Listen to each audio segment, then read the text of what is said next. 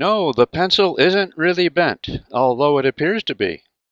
And physics teacher Bruce Illingworth in the pool doesn't really have his head displaced as it appears. The explanation for these strange appearances involves changes in the speed of light. Here we see a ray of light entering a pane of glass at an angle. The speed of light in a vacuum we call c constant.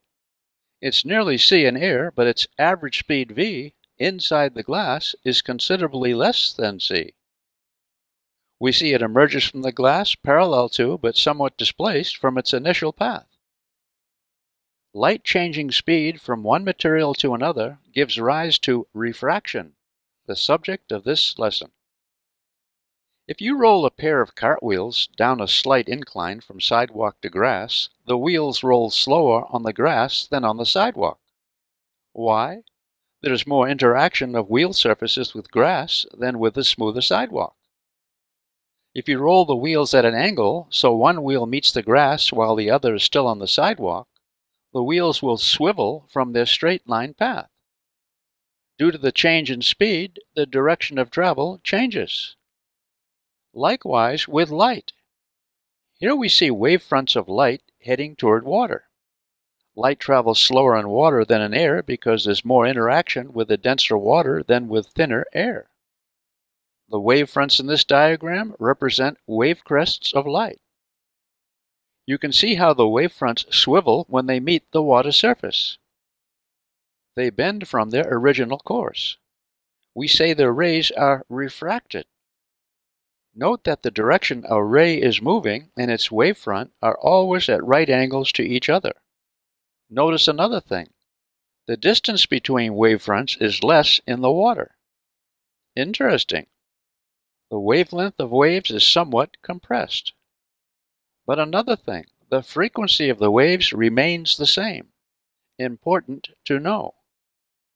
The angles of incidence and refraction are measured from the normal. Here we see the angle of refraction is less than the angle of incidence. Look at the path of light as it enters water, reflects from a mirror, and exits the water. Light bends toward the normal in passing from air to water, and reflects from the mirror with an angle of incidence and angle of reflection the same. Note that when it exits the water, light bends away from the normal. How about speeds in this case? Does light change speed as it travels from air to water? The answer is yes, it slows. Does light change speed as it reflects from the mirror? The answer is no. Reflection does not involve changes in speed. Does light speed up as it exits the water?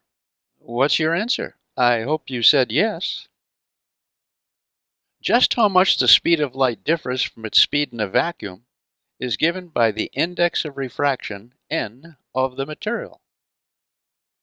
N is the ratio of the speed of light in a vacuum to its speed of light in material. For example, the speed of light in a diamond is 124,000 kilometers per second. And so the index of refraction for diamond is 2.42. For a vacuum, n would be 1. In the same material, light of different frequencies has different speeds, different indices of refraction. Frequency plays a major role in a diamond. Here we see a sample ray of white light entering a diamond. Violet light is slowed more than red light, so refraction is greater for violet than for red. Violet bends more than red. Other colors in between aren't shown here. This difference in refractions produces the variety of colors that make diamond jewelry special.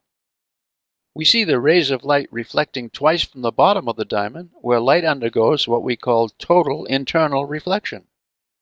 I'll defer this topic to your textbook. What's important here is that the different colored rays emerge well separated. A violet ray that reaches your eye is displaced from a red one. So if you see a sparkle of violet, you won't see a red sparkle unless there's movement between the eye and the diamond. The quantitative law of refraction involves a bit of trigonometry and is called Snell's law, credited to Willebrord Snell, a 17th century Dutch astronomer and mathematician. It's n sub 1 sine theta sub 1 equals n sub 2 sine theta sub 2, where n sub 1 and n sub 2 are the indices of refraction of the media on either side of the surface, and theta sub 1 and theta sub 2 are the respective angles of incidence and refraction. If you know the two indices of refraction and one of the angles, you can find the other angle.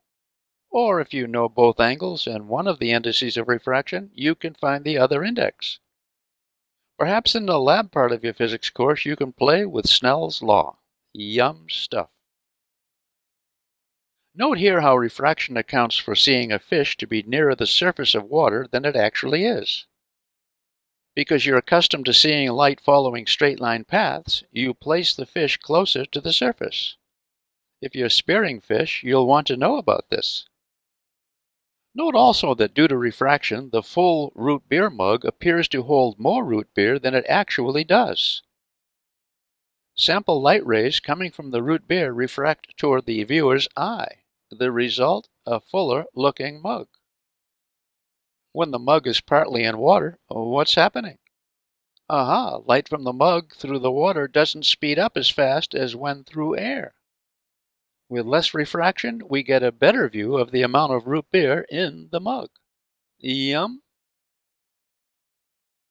Refraction accounts for the moving patterns of bright and dark areas at the bottom of a swimming pool. Parallel rays of sunlight on the pool become non-parallel when refracting from an uneven, bumpy water surface. Just as we see the pool bottom shimmering, a fish looking upward at the sun would see the sun also shimmering. Because of similar irregularities in the atmosphere, we see the stars twinkle. Refraction is yum physics. Atmospheric refraction accounts for mirages. Light travels a bit faster in hot air than in cooler air, so if the air near the ground is warmer than the air above, as it is in desert in the daytime, light from the palm tree refracts upward, which is to say, bends upward. Your eye interprets this as a reflection, when it is really refraction.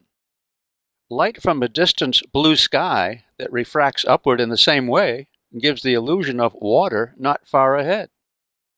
Many a thirsty person wandering in the desert has mistakenly seen a cool pond ahead. Sorry, no refreshing drink.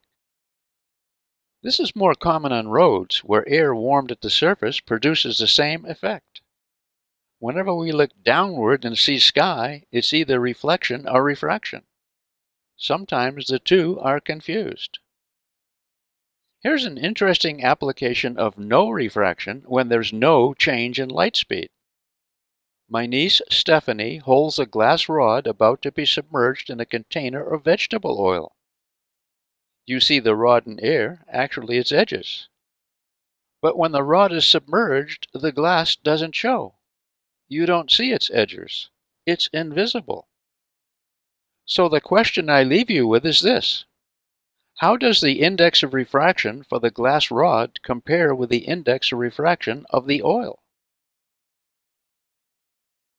Until next time, good energy.